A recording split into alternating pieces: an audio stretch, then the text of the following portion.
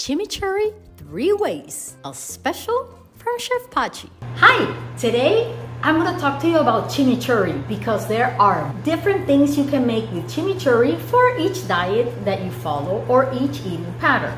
The first one is the original that we're making first, and it is all the herbs with lime juice, vinegar, and it comes with quite some olive oil.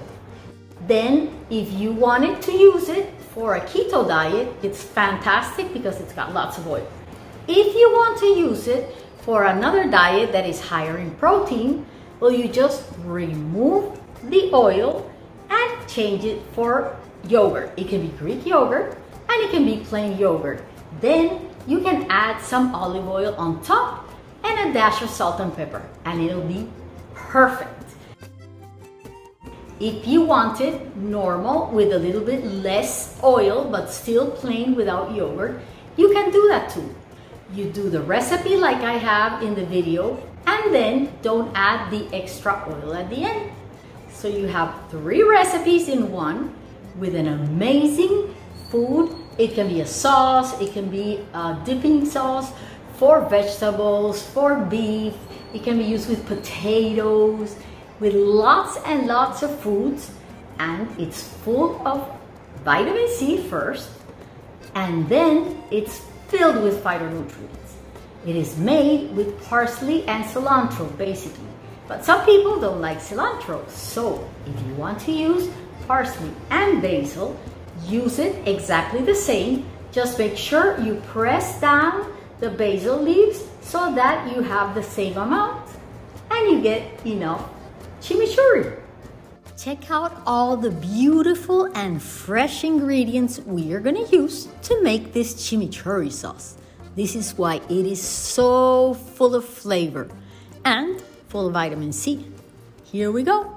We're going to chop everything, our 2 cloves of garlic, the 3 scallions or green onions, the lime juice, and everything. Here I'm starting bit by bit because I'm not home and this is a small food processor, which is actually a baby food processor. Works fantastic. Once you have the green onion and the garlic there, you mix it, take it out, then add the cilantro, the limes, and the parsley. Process that too, and little by little you're gonna get everything mixed in the little baby cook. But it's amazing that a baby food can be used as a food processor. You don't need a food processor. You can chop everything up. Join us, subscribe, and we'll see each other. Add some salt, vinegar. White vinegar is used traditionally. You can use any clear vinegar you have. Olive oil. This is our first olive oil. When I spoke before that you can remove the second olive oil, I'll show you. This is not it, but you will not use this one if you use the Greek yogurt. So we process everything. Look at how all those ingredients became just a little bit of sauce. It's about a cup of sauce altogether. This is a very concentrated sauce, so people give you a tablespoon or 2 on the side of meat, chicken, and even some shellfish. You can actually add it to a salad or rice. It's very, very concentrated. Now, if you mix it with a yogurt, you would mix it before we add this oil. Then you would have a drier version, not so oily. We add a little bit of oil at the end. It's very high in protein and phytonutrients too. Check it, you've seen it. It's all filled with deliciously flavored greens. If we had a large food processor, we would do that in 50 seconds, just place.